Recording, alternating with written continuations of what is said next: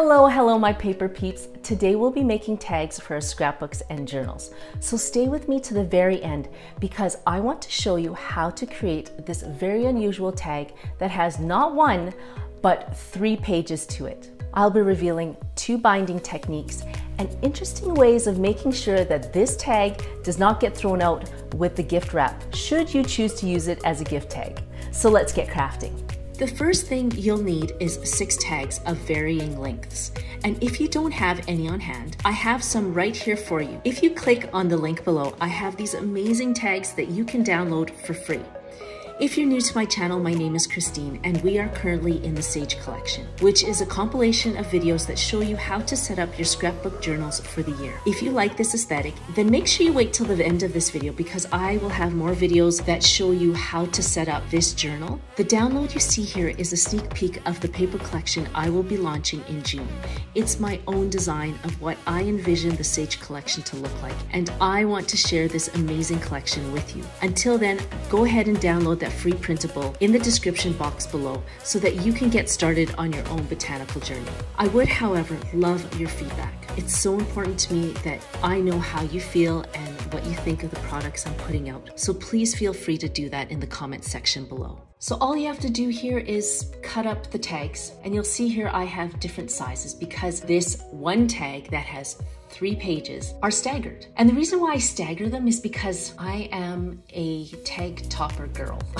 I don't know if that's even a thing, but I love putting toppers on my tags, and to me they're like the bling on your tag. So that's why this is tapered and staggered.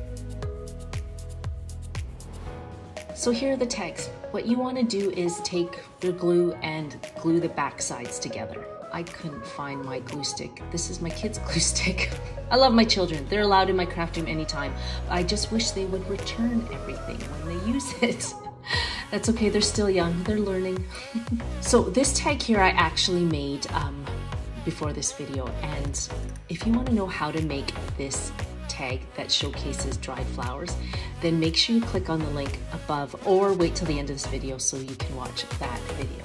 So when we were talking about elements of how to make sure that the recipient of this tag doesn't throw out this tag, especially if you use it as a gift tag, that's one of them. Put some funky dried flower window in your tag and they'll be like, oh, I gotta keep this. Or you could use that window as a place to put a photo of your family, of yourself, whatever it may be. So it's not just a tag with the backside saying to and from. This one really jazzes it up. Now, these are tags from the download. I chose not to use them in this example, but you can use these just by themselves. You can see I have some journaling tags there for you. So yeah, don't throw those out. You can use these in whichever way you want to use them. This is what I mean by tag toppers. If you like that idea of using wax seals as tag toppers, you can actually watch a video at the end of this video because these tag toppers are not wax. They're something else, and watch the video at the end that will show you how to make these. Okay, so here is the washi tape binding technique. And you have 1 of 2 choices. You can actually use the washi tape on the outside of the tag, or like you see here, I'm going to use the washi tape on the inside of the 2 tags. And I'm going to use it here lengthwise. You can do it vertical if you want. I'm choosing not to use it on the outside, but you can if you want. It always adds a little bit more interest to the tag.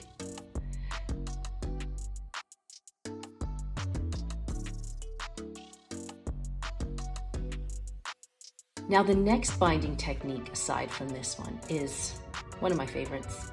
It's a hinge technique, and you don't have to go to any craft store to buy these hinges. I actually went to my local hardware store to find these hinges, and they're a fraction of the cost. These ones are 1-inch hinges.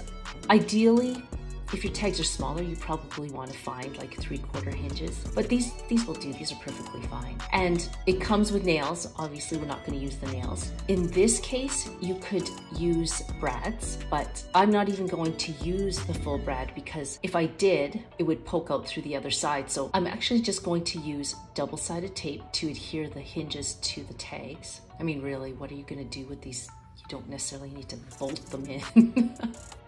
So yeah, like, I mean, double-sided tape, especially the Sukwang stuff, is like using nails. It's pretty sturdy. So what you can do here is just leave it just like that. Like that's beautiful. But if you feel like you want to have that look of a finished look, you can use gems, or you could actually use the brads here. But I'm going to cut off the brad tails. I don't know what that would be called, but you know what I'm talking about. Like I'm only keeping the top of the brad. So yeah, see, they're pretty much the same size as the nails. And what I'm going to do is just take these wire cutters and cut the tops off or the bottoms off, and then adhere them with, in this case, I'll use Glossy Accents, whatever glue system you use. Dab that in there and there you go. Now the one thing I love to use for handling mini art like gems and crystals is this rhinestone picker dotting pen. You gotta get one of these because I don't know, maybe my fingers, like as you get older, you can't, your manual dexterity goes with you. I don't know. Anyways, I find it just makes it so much easier to place these little gems or the tops of these brads where they need to go. So gotta get one of these. You can find them on Amazon. I'll put the link in the description box below. Now, isn't this cool? You don't have to use all this. I just want to show you some cool binding techniques that you can use in any of your scrapbook projects. After you do this, you just add your tag toppers and decorate as you want. Now, with this paper collection, I tried to make it neutral because I want your creativity to be the center stage here. It's more of a backdrop, so you'll notice that the colors are a little more muted, just so that when you do decide to decorate it, it's your creativity and your art that actually shines through. This is just a starting point for you to get going. I really hope you like this video. Make sure you try this technique and this staggered tag technique. Add it to your gifts and let's see what the recipients say. I'd love to see you in the next videos. So take care and we'll see you soon. Bye.